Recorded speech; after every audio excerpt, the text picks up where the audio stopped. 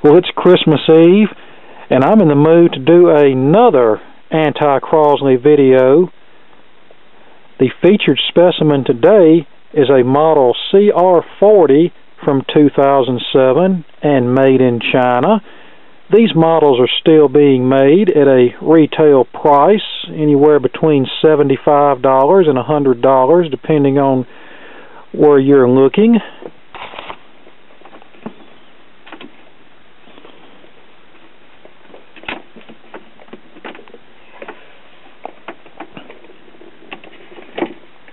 This is a cheaply made 3-speed record player that plays 33, 45, and 78 RPM records. And when I first obtained this piece, the problem was the little plastic cartridge retaining clip that's actually an integral part of the head shell had broken off, and whoever had this player before me attempted to glue the cartridge back in place, only they didn't do it right, so I had to re-glue the cartridge. Now, the plastic that these head shells are made out of is not of the best quality to begin with, and after a few years the stuff becomes even more brittle, therefore making it very easy to break, especially if someone was playing around with this cartridge. Well, short of finding a junker record player to obtain another head shell off of it, the only thing I could do is glue this cartridge back in place. Now keep in mind, for the most part, Crosley does not supply repair parts for these models, for the exception of possibly the 45 RPM adapter, the stylus, which can be obtained from many sources, possibly even this rubber mat and the wall wart power supply. Now, those are the only things that might possibly be available to repair these models. Anything else you can pretty much forget about it.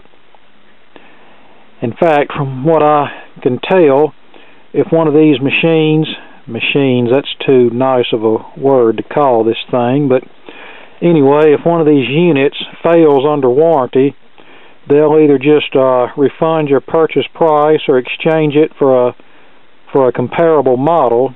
You know, they don't even repair these things. Okay, now let's dive into this and see what kind of piece of garbage we really have here. We'll start off with its operating features. This particular unit, as well as most of the other portable Crosley units, run off of a wall wart power supply that plugs into the back of the set. Well, that's all fine and good, but you know, these power supplies have been known to fail, and it's just something else to keep up with if you're the type of person that loses things. Now, if you had a vintage record player, the power cord would be hardwired into the unit, so nothing to lose there. Another thing, we have this little 45 RPM record adapter right here. Once again, something else to lose if you're the type of person who loses things. If you had a vintage single play record player, chances are the 45 adapter would be integrated into the platter, and there's no way you can lose it. But more importantly, this is a 3-speed model like many of the portables are, 33, 45, and 78 RPM. However, you only get a 0.7 mil LP stylus with these types of units. There's no flip over cartridge like there was in the old days, where you had one side of the stylus for LP and then the other side of the stylus contained a larger 3 mil tip for 78 RPM. And when playing back 78s, you really need the larger tip. And they, the makers of this piece of junk, pretty much lead you to believe that all you need is one tip for all records. Well, that's not the case.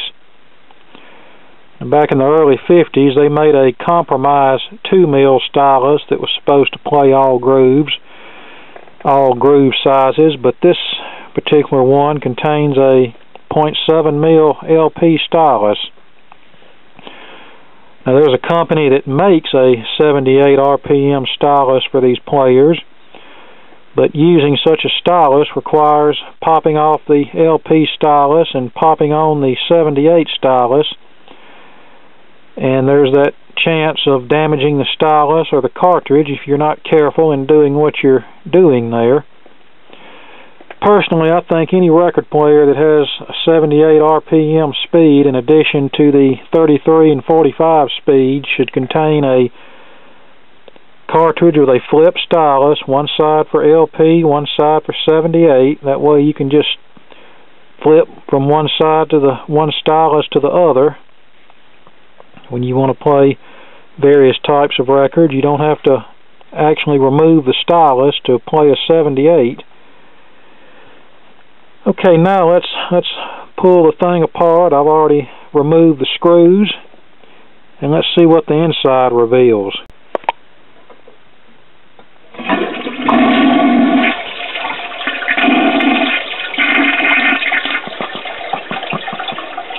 Here's our drive mechanism, as you can see, mostly plastic. It's belt driven via a cheap, failure-prone DC motor. Usually when these motors go bad, they either stop running altogether or the speed is inconsistent. You'll have a lot of wow and flutter, and sometimes they'll run either too fast or too slow. Sometimes you can adjust the speed back to normal, but within a short period of time it'll fall out of adjustment again. And notice here on the motor mounting screws, they were in such a hurry to assemble this that they missed the screw heads with the Loctite. So yeah, already seeing some lack of quality there, but you know, the fun has just started. Here's the amplifier chassis. I'm rather shocked to see such a large printed circuit board. The last Crosley that we dissected had a amplifier circuit board about the size of my thumb, but this set has outputs for line output as well as a subwoofer output, and I think the majority of this circuitry is for the line output and subwoofer output. This IC here with a small heat sink on it is basically your audio amplifier stage.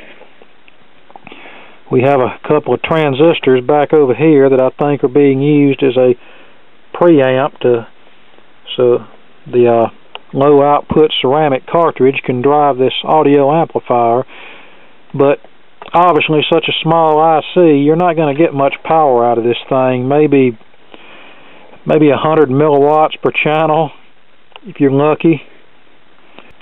Now let's look at our speaker arrangement. This is a stereo model, but having stereo sound in such a small unit is really not necessary, because with the speakers spaced no wider apart than they are, you're not going to get very good stereo separation. I mean, yeah, if you're standing right on top of the thing, you can tell, but not if you're just listening to the thing in an average room setting. Okay, now for a really good laugh, let me dismount one of these speakers and let you see what that's all about. Yeah, this is funny. Look at this tiny little speaker. I've had pocket transistor radios that had a more substantial speaker. And this plastic enclosure is really nothing special. It's just something for the speaker to mount to. No wonder this thing sounds lousy.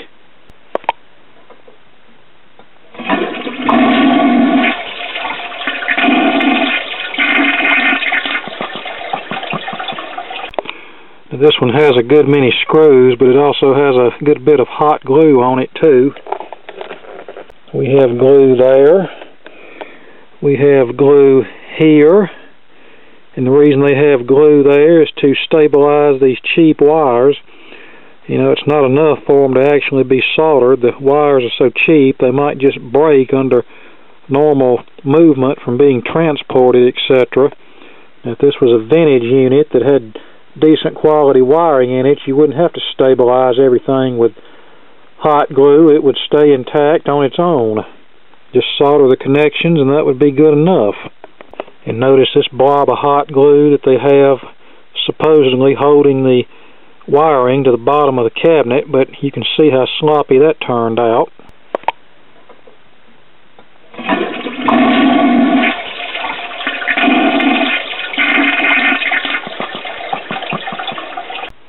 Notice our case covering is already starting to lift, probably because it wasn't glued too good from the factory.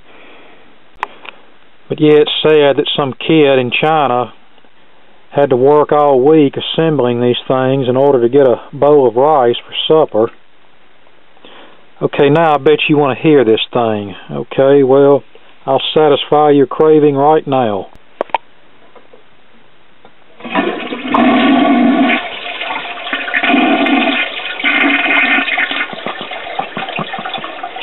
And these screw holes are already starting to wallow out just from no more times than they've been removed, which means the screws won't even get tight anymore. Okay, here we go.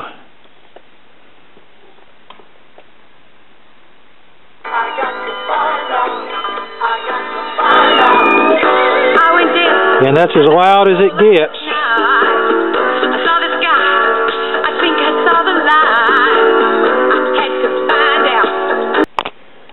And now here's a fairly worn out Al Jolson 78 on the turntable.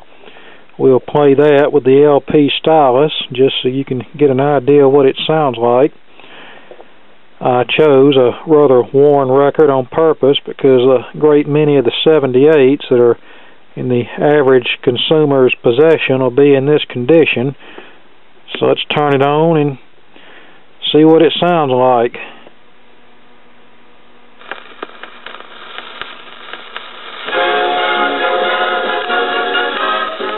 Yesterday I heard a lover sigh, goodbye, only oh my. 7 times he's gone aboard his train.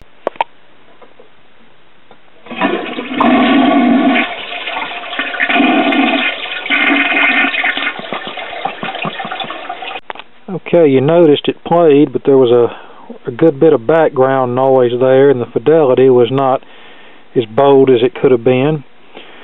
Now, before we move on to another record player that's of better quality, I'll play you a 45 on this one. Okay, let's see what we've got here.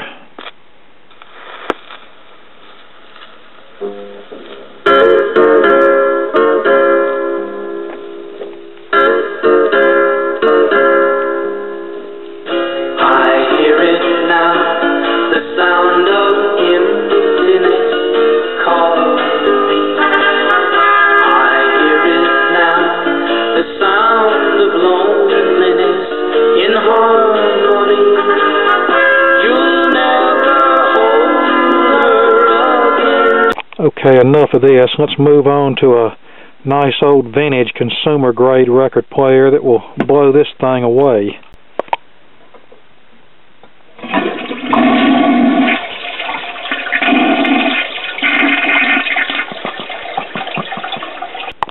Okay, the last time I did a Crosley comparison video, I used a Newcomb Classroom record player from the 60s, and I got my hand slapped for a couple of people because I compared an industrial grade classroom record player to a cheap Crosley consumer record player.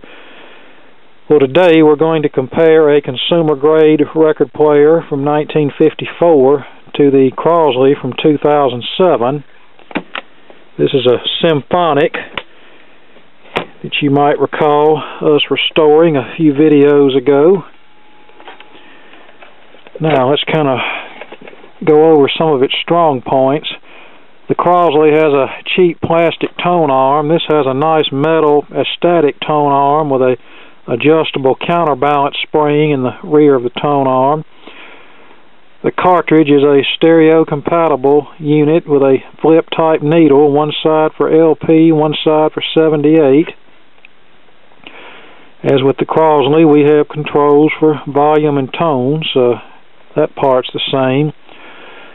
Our speaker is a single 4-inch speaker here. This is obviously not a stereo unit, but you really don't need stereo when speakers are enclosed in such a small cabinet. You're not going to get much separation anyway, but the sound quality from this 4-inch speaker will blow away what's in the Crosley. And our power cord is permanently attached to the record player, so no wall wart power supply to lose. We have our built-in 45 RPM record adapter, as well as a nice metal turntable platter. Okay, before we open this up and show the insides, let's play the same records on this that we played on the Crosley. I'll start out with the Al Jolson 78 and let you see how it sounds with the proper needle. So we'll go ahead and flip this needle over to the 78 side. Okay, here we go. Let's give it a whirl here.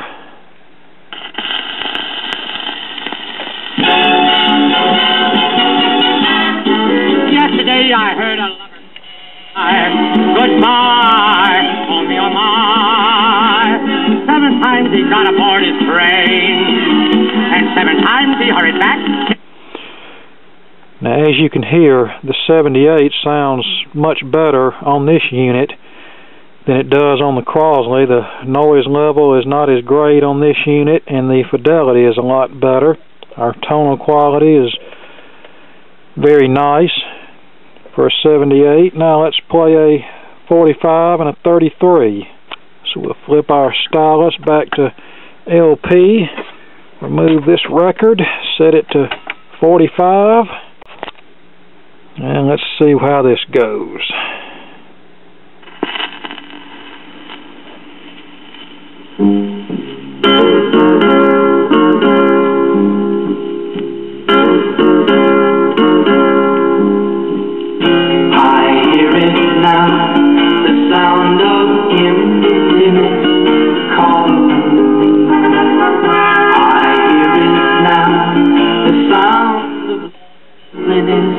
In harmony, you'll never hold her again. Now for an LP.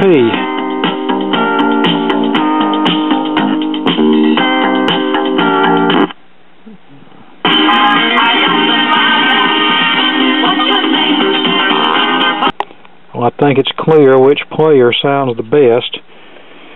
So now let's open this one up and see what the inside looks like. Here's the underside of our player, a nice tube amplifier wired on a point-to-point chassis. Now, I don't have anything against solid-state amplifiers or printed circuit boards, and they could design a better sounding solid-state amp to use in the Crosleys if they weren't so cheap. And we have a nice 4-inch speaker here. Once again, they could put something in the Crosley in the way of a speaker that's better than what they've got. Here's our drive system that consists of a nice AC operated motor. Now I can tell you in 25 plus years of doing this, I've only ran into 2 or 3 of these types of motors that I had to actually replace because they couldn't be fixed. Usually all these motors need is taking apart and cleaning them and re-lubricating them. When the DC motors and the cheap Crosleys failed, and that's pretty much it. You can also see we don't have any hot glue holding anything together when we need to hold a wire in position. We just use a staple to do it. And our motor board is actually made out of wood, unlike the Crosley. And our case is made out of wood. We even have a schematic diagram that they provided us with in case the amplifier needs service, which is something you're not going to find with the Crosley. It's amazing that this record player, being 60 years old, and I can still get most of the repair parts that it will ever need to keep it going again. The Crosley, about all you're going to be able to obtain is the stylus and the 45 RPM adapter and possibly a wall wart power supply.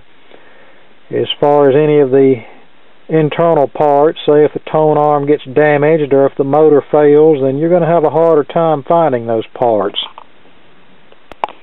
Now comes the acceptance factor. In the past, I've tried selling restored record players like something like this and the old Caliphone school record players on all of the local Facebook buy, sell, and trade pages, and usually about the only reply I get is one or two people telling me that I want too much money for them. However, I can put a Crosley up for $50 and it's gone in 30 minutes. You know, people have this misconception that these older record players are junk and that they're going to suddenly burst into flames and burn their house down. Well, obviously they've never heard a properly restored unit, because if they did, they'd know better.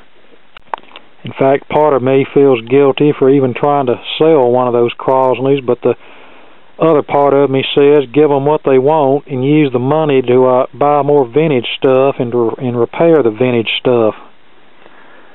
Then maybe after their wonderful Crosley craps out after 6 months, then maybe they'll decide to come back and buy something that's actually worth a darn. Okay, now that you've seen the Crosley record player versus the 1954 symphonic record player, I'd like to take this opportunity to bring up a few points that were made in recent comments on my other Anti-Crosley videos. Someone referred to me as a communist and said that that I couldn't make them buy anything. Well, for your information, I'm not holding a gun to your head to make you purchase a vintage record player or anything else for that matter. All I'm doing is simply educating the public, much of which does not know any better, and I've actually had people thank me for my Anti-Crosley videos, people that were thinking of buying one of those pieces of junk but didn't realize how crappy they are. But you know, there are some people out there that can be presented with the truth and still won't make a wise decision. It's like you can lead a horse to water, but you can't make him drink. And also, you can lead a person to knowledge, but you can't make him think either. So, you know, if after being presented with the facts, if you still want to go out and buy one of those overpriced pieces of junk Crosley record players, then by all means, knock yourself out. It's a free country, and you can do whatever you want to do. If you want to buy a vintage piece of equipment, then myself, along with many other people who are involved in the radio and phonograph collecting community, will more than likely be happy to assist you. Someone else posted that I needed to stop my whining over a $100 record player. You know, what do you expect for $100? Well, there again, my whole stereo system didn't cost me much more than $100, and no, I didn't buy it new. I bought it used.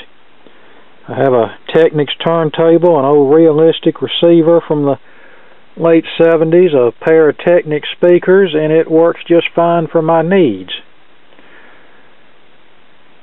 So, you know, why would I want to pay $100 for some record player that's sub Fisher-Price quality when I can play my cards right and spend $100 on quality used equipment that I can enjoy for years and keep it going again?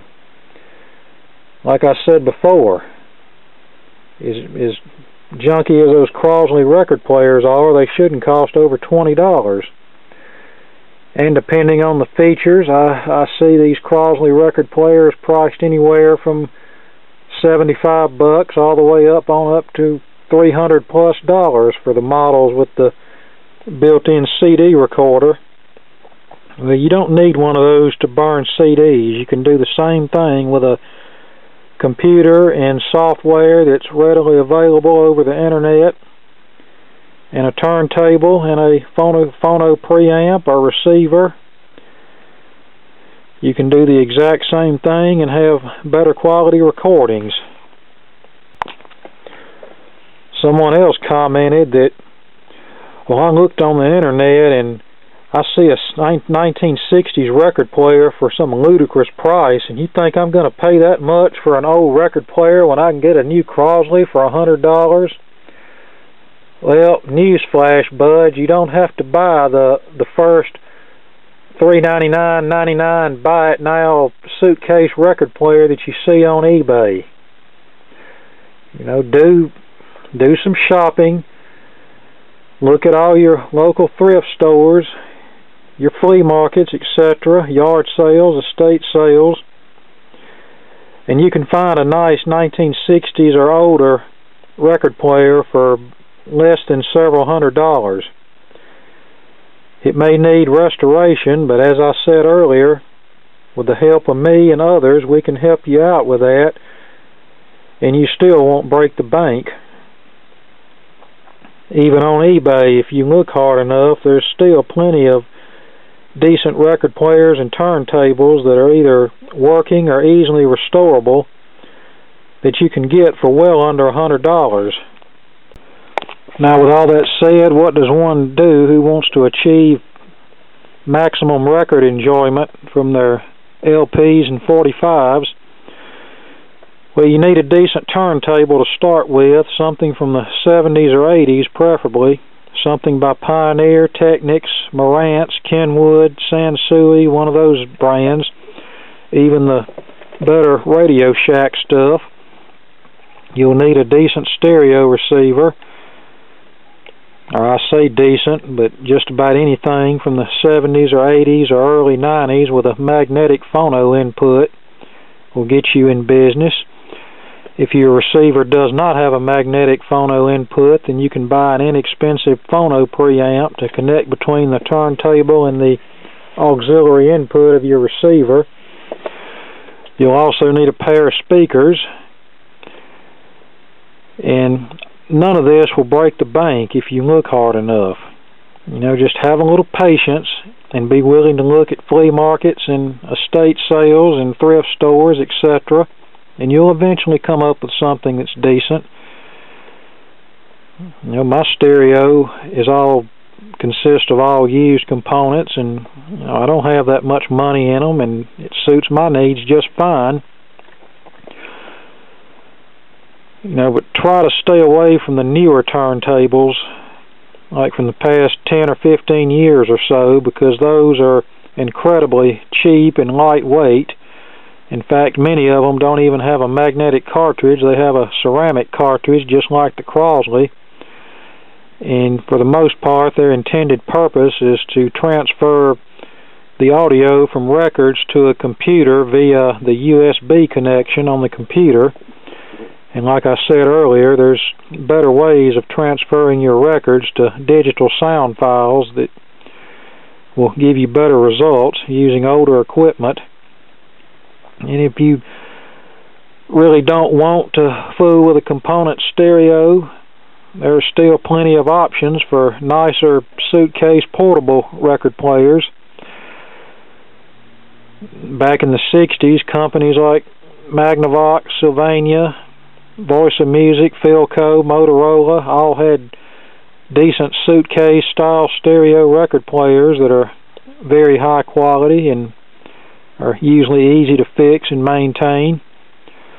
Or you could search out one of the older Caliphone or Audiotronics or Newcomb school record players that were popular from the 50s through the early 2000s, although the ones made from the 50s through the 80s are probably the best ones. These machines are very well built, very rugged, or easy to work on. And once you clean them and lubricate them, and if you take care of them, they'll last a long time, as well as sound very good for what they are. But as far as component turntables go, even this little cheap Pioneer turntable from the late 80s will be a better alternative to most of what's out there today. And yes, there are still decent turntables being made today, but you're not going to buy them at the big box stores for $100. Okay, that's about all I've got for this video. Hopefully, for those who choose to be educated, all of this rambling helped you out. If you choose not to be educated and still think your Crosley is the greatest thing since indoor plumbing, then that's certainly your business, and by all means, keep using your Crosley record player. I hope you enjoy it. But with all that said, Merry Christmas and Happy New Year, and we'll get back to repairing some vintage electronics very soon. And here's an example of a Caliphone school record player, model 1430K. Plays all 4 speeds. Has controls for off, pause, and play, volume, and tone. Has a convenient little light on the end of the tone arm for use in dimly lit areas. Trying not to lose my head. It's like a jungle sometimes, it makes me wonder how I keep from going under. It's like a jungle sometimes, it makes me wonder how I keep from going under. My brother's doing fast on my mother's TV. Says she watches too much, it's just not healthy. All my children in the daytime, Dallas at night. And as you can hear, it sounds decent.